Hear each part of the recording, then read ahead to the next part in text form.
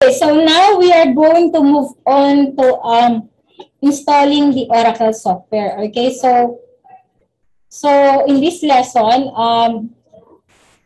the student should be able to describe the different role of the DBA or the database administrator, explain the difficult tasks and tools needed before installing the Oracle software, know how to properly plan an Oracle software installation, and install the Oracle database software. Okay, so these are the things that we are going to discuss for this one.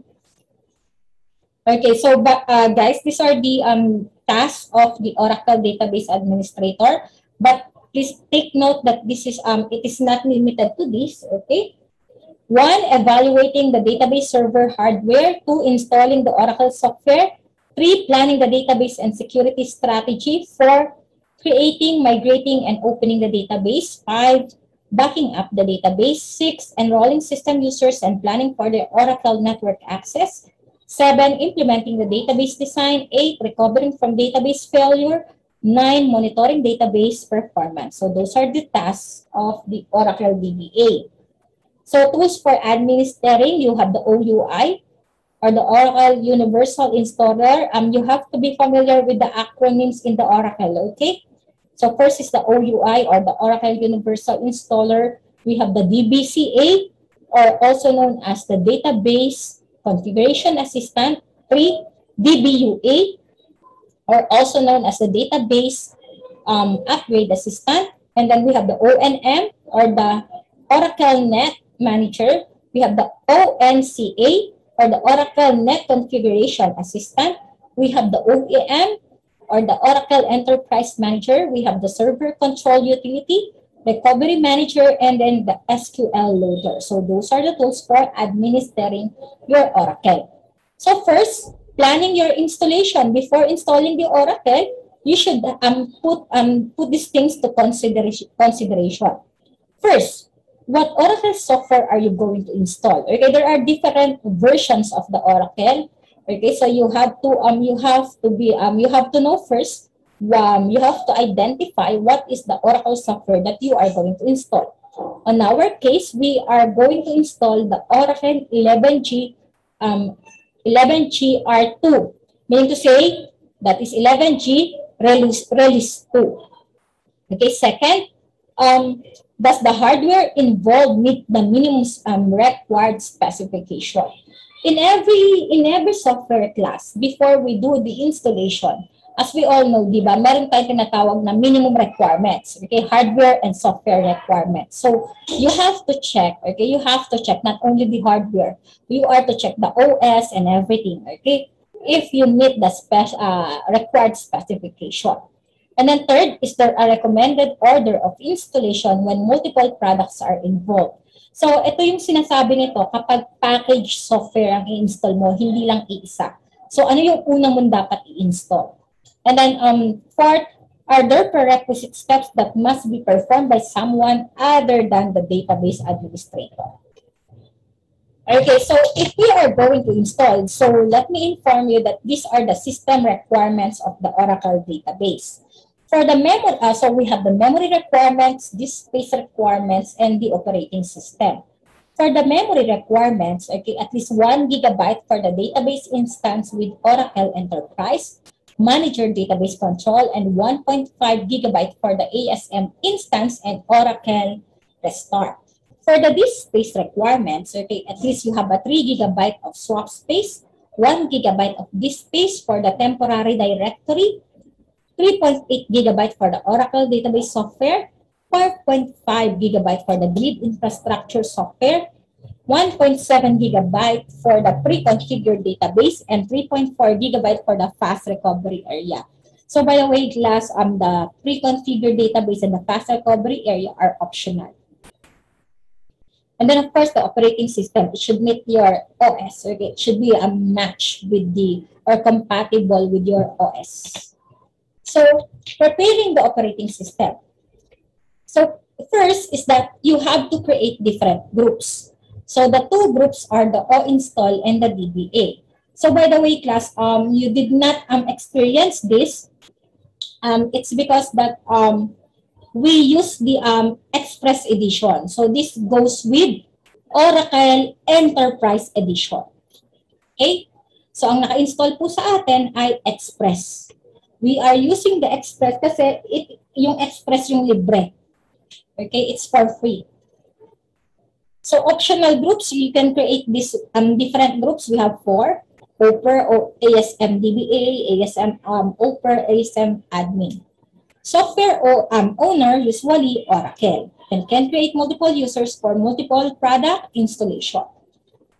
Setting environment variable. So again, this class, you did not experience this because this is applicable for the Enterprise Edition, not the Express Edition. But just to let you know, okay, we have what we call the Oracle-based home SID and then NLS lang. Lang is for language. So base is the base of the Oracle directory. Home is wherein the products run. SID is, it is not required before installation but useful afterwards for ease of interaction.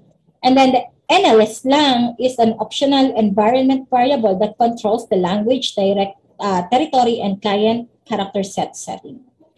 So checking the system requirements, okay? Make sure that you have an adequate temporary space. Double check your system, 64-bit versus the 32-bit. Normally, dapat 64-bit na tayo ngayon, di ba?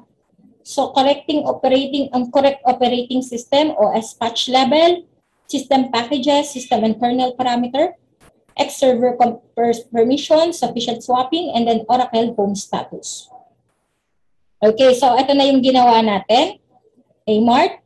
So first is that we are going to download the Oracle database from the official website.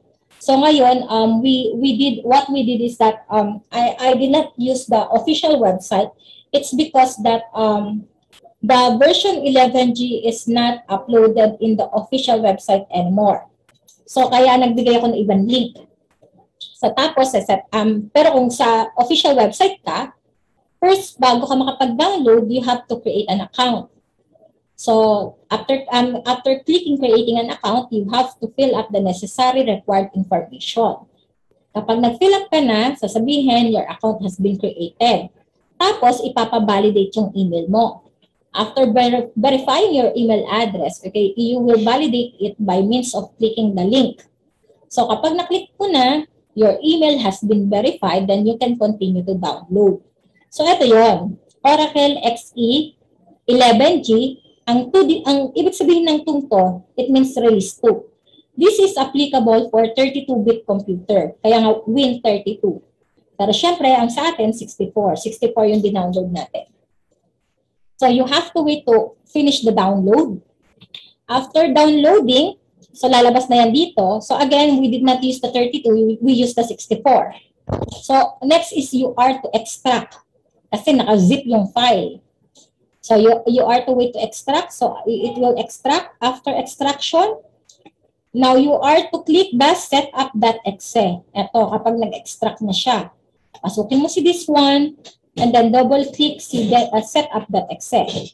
So once you click the setup.exe, ito na, installing Oracle database, loading the Oracle file. So again, we use the Express edition. So extract. So you wait for that to finish. And then now we are now on the install shield wizard. Okay, so all you have to do is click next to continue. After that, this is the license agreement of the Oracle Database 11G Express Edition.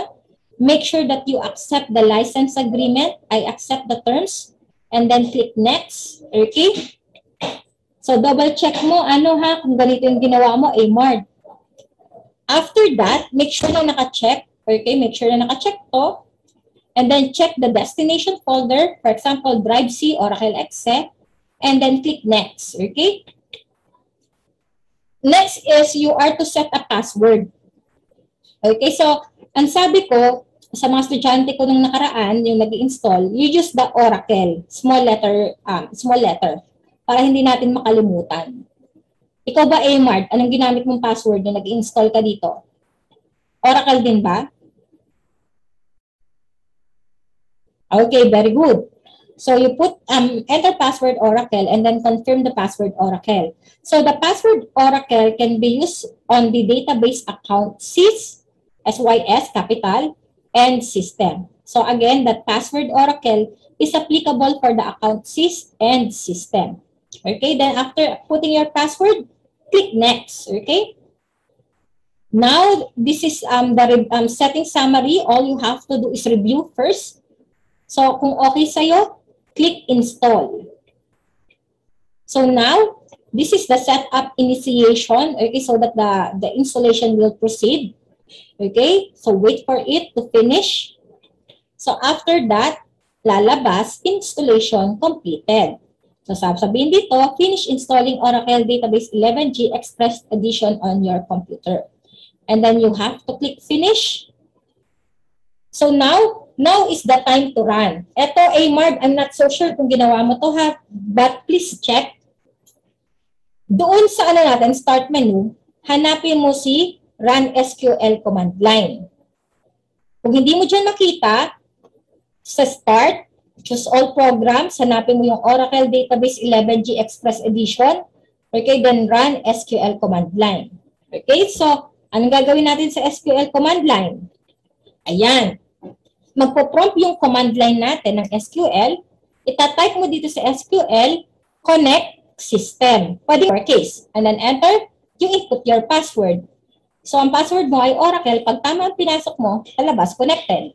Kapag mali ang in-input mo, wrong credential. Diba? Next. So the lesson summary here is that you should finish the following. Create Oracle account, successfully install the Oracle Database 11G Express Edition, and you are able to establish a connection with the iSQL Plus using the system and Oracle.